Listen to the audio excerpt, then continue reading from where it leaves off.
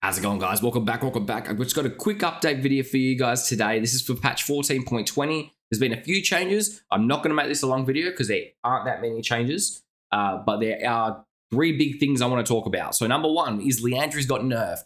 Liandry's nerfed means nothing, okay? It sounds bad on paper, but we don't actually care about how quickly this clears the jungle because we're not buying it to clear the jungle. So this nerf doesn't hurt us. If anything, this is actually a buff. Because everyone else, like Lilia, buys this before we do, so it's less effective for them. So it's actually a net positive. It's a great change for us. The second buff that happened for us was Collector got buffed. Now it only costs 2,900, 2,950. It's a little less AD, but it's much easier to purchase. You can get it earlier. I don't buy this item, but if you play Lethality Yorick, you'll like this.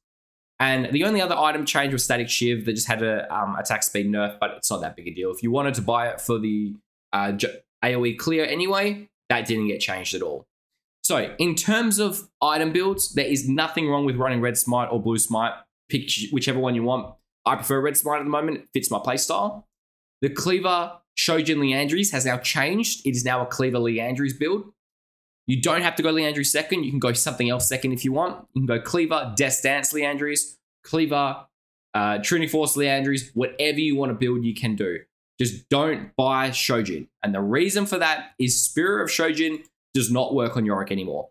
This, at one point, this was a broken item for us. It was overperforming drastically on us. Now, it doesn't perform at all. So it's not even that the ghouls don't stack it. It's not even that the maiden doesn't stack it. It's a combination of the fact that the maiden doesn't stack it, ghouls don't stack it, and now they're not considered abilities for the damage amplification. So this 12% damage increase will not work on ghouls or maiden on the current patch. So if you're buying this item, you need to stop. Replace it with something else. Get GA, get Death Dance. Death Dance is probably a great alternative.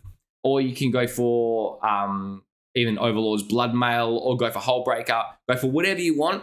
Just stop buying Death Dance. So what I would probably suggest you build is go for Cleaver Liandry's with Trinity, GA, and finish it with a Hollowed. That is a absolutely amazing build if you can get this build. This is a solid build. Hollow Radiance got nerfed last patch, but it's such a good item still for us. Highly recommend it. In terms of runes, I love this page. Just picture this as magical footwear instead.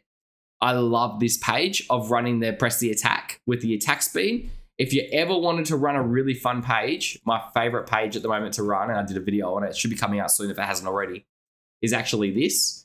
We press the attack, you proc it so quick and so easy. And then eventually what you do is you grab Liandry's and Cleaver and you just turn this build into a stay in combat, because while your Liandry's is proccing, it's refreshing the press the attack duration. So you can keep your press the attack damage amplification up so much. It is such a good build. Very hard to get away with though. Attack speed Yorick is so difficult. So you can still run it if you just run this, because this 2-item power spike really amplifies the hell out of using press the attack. It stays active, your damage amp goes off of the Liandry's. It is super, super consistent. So I would 100% recommend trying this out. Like I said, there's nothing wrong with going any of these items. If you need durability, put these in. Usually, generally speaking, your second last item and last item, you'll pick a durability item. So it'll usually be something like, I need pushing, I'll get Hollow Radiance, and last item, I need some durability, I'll get Death Dance, or I need some durability, I'll get GA.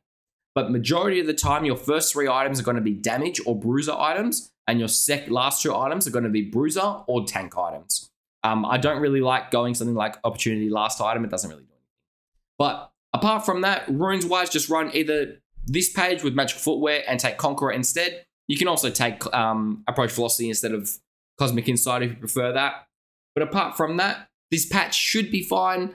I won't have the chance to play on it too much, unfortunately. I've got a kidney laceration at the moment and a fractured spine, so I'm probably not going to be playing too much this patch, but I will keep you guys updated on any builds or any games that I do play. And I hope you guys enjoy the content for this week. I've got everything pre-planned. So it's all been recorded, should get posted this week, every day up until Sunday. So I will catch you guys in those videos, and thanks for sticking around, and I'll see you in the next video.